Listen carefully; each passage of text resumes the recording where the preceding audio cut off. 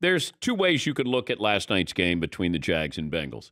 I told you I was looking forward to it. I thought there were a lot of storylines there, and, of course, interested in seeing both of these quarterbacks. You can talk about Joe Burrow, had poise, helped the Bengals come from behind and win, or, as the media will do, they'll focus on the Jags, and the Jags have now blown second-half leads 2 weeks in a row.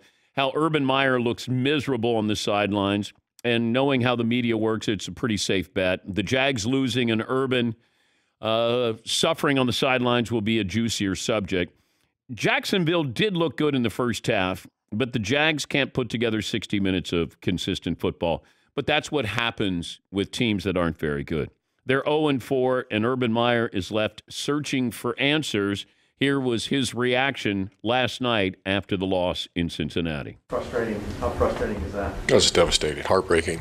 Usually I'm not wrong about stuff like that I just see a good team in there. I see good guys, good hearts. I see guys at work. And I told them I'm not wrong. I'm not wrong about that stuff. And this team's going to win some games. Trevor Lawrence looked better last night. There are positive signs. The question is, will Urban Meyer have the patience to keep losing? And, oh, by the way, Joe Burrow has poise. I thought he did a great job. He's aware. I mean, he's got a lot of confidence out there. Bengals played well in the second half. They're now 3-1 and gaining in confidence. They've been where Jacksonville's been before, but now Cincinnati, that franchise seems to be headed at least in the right direction, temporarily. This is a game you're supposed to win. Sometimes these games can get away from you.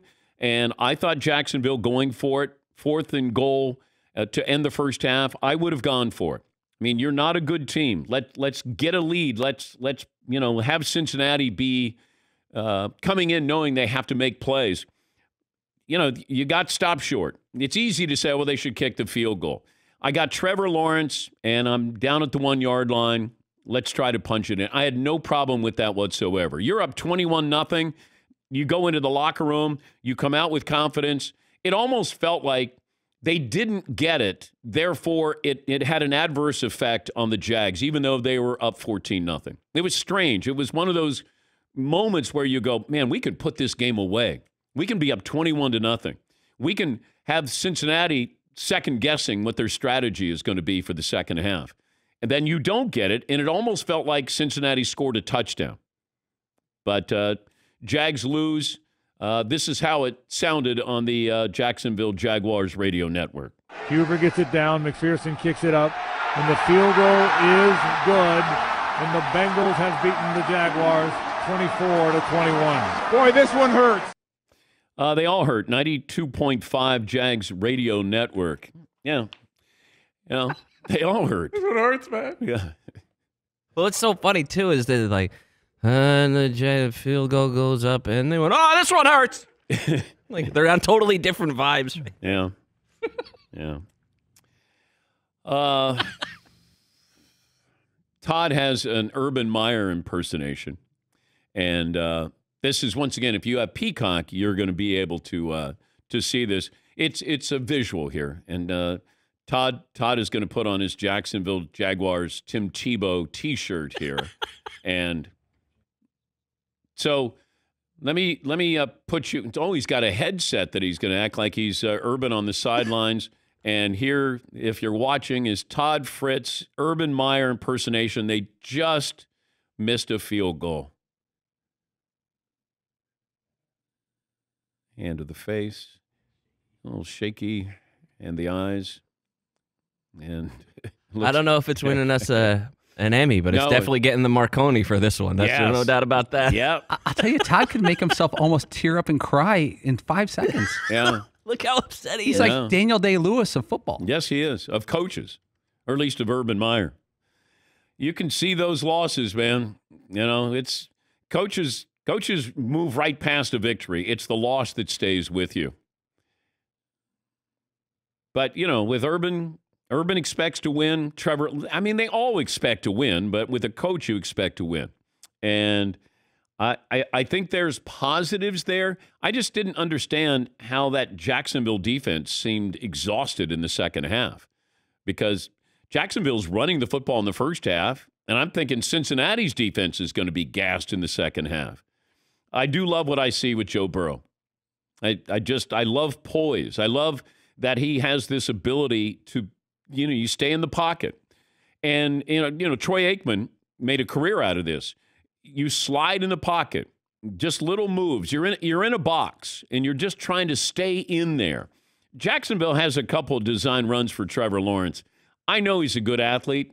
I don't want him carrying the ball 8 times. He's a big target. I don't want that. He's not Cam Newton, and you can't use him like that. He's not Lamar Jackson. But if you're going to use him, have him roll out, but I don't like those design run plays. You already have a good running back, but he's going to be running for his life because of that offensive line. I don't want designed runs, but I'm nitpicking here with Jacksonville. I thought they played pretty well. I thought there were signs of, okay, we have a pulse here. And then you start to look at the schedule. I did this with the New York Giants yesterday. They could start out 0-10. Here's Jacksonville. Next up, they host Tennessee. Then they go to London to face the Dolphins. At Seattle, they host Buffalo. At Indianapolis, host San Francisco. And then they host Atlanta. Because after that, they're in Los Angeles to face the Rams. If you want to go even deeper, they've got Houston coming up. That's week 15. But, you could look at this team. They might be 1-9, 1-10. I don't know what the over-under is for this team because we looked at the Texans as they were going to be the worst team, and the Texans aren't the worst team. But the over-under for Jacksonville's probably 4.5, maybe even 5. But with what we saw last night, you played Cincinnati, and I think Cincinnati is a competitive team. I don't think they're a playoff team, but they are competitive. And you saw that last night. I think they have a better defense than people probably give them credit for. And I love watching Joe Burrow. Yes, McLovin. Can I wet blanket the yes, Bengals for a second? Yes, you can. They got lucky to beat the Jaguars at home. Okay. And they lost to Justin Fields and the Bears, who everyone thinks are the biggest disaster. So I wonder, Joe Burrow looked amazing, but he had 15 seconds in the pocket. The Jaguars pass rush is like... Oh, man. They have 4 sacks in 4 games. I think, they got up to, I think they might have gotten to 4.5 or 5 last night. They are so harmless to the quarterback. They are user-friendly to the quarterback there. Yes, Seton. I just like that when Andrew falls in love, he stays in love. Yeah, this is all about Andy Dalton. This is all Andy Dalton. Yeah. I think if Andy Dalton was the quarterback last night, it would have been a transformational win for the franchise. I know. By the way, it kills me to see Joe Burrow be so good. Stop. It just hurts. You got to stop. That's like when your ex is dating a really amazing guy or something. Like that's totally Joe Burrow. traded up. Yeah. It's like I'm the only person in America rooting against Joe Burrow, by the way, right now.